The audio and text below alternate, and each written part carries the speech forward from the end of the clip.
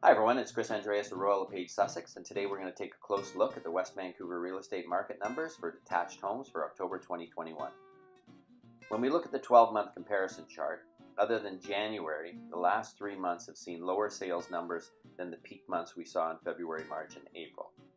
The sales to listing ratio was record-breaking in February and March at 23 to 26%. This means that 1 out of every 4 homes was selling during that period. The ratio has dropped to one of the lowest levels this year, currently at 9.13%. This is slightly above January, which had the lowest sales to listing ratio in the past 12 months. The benchmark price has been above $3 million since March, hovering around $3.1 million. Let's take a look at the changes from last September. Listings are down 2.4% over last year with 449 detached listings. The number of sales are down over last September with 41 sales compared to the 64 sales we saw last year. The average days on market is down 16% from 59 days on market last year to 49 days currently. The home price index, or HPI benchmark price, has climbed 16.9% in the past 12 months, or $454,500. It is currently at $3,141,900.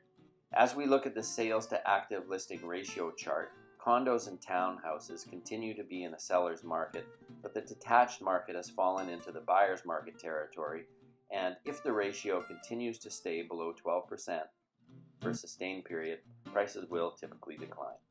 The largest number of sales fall into the $2 to $3 million price category, with 17 homes sold on an average of 39 days on market, followed by the $3 to $4 million price range with 10 sales and 45 days on market.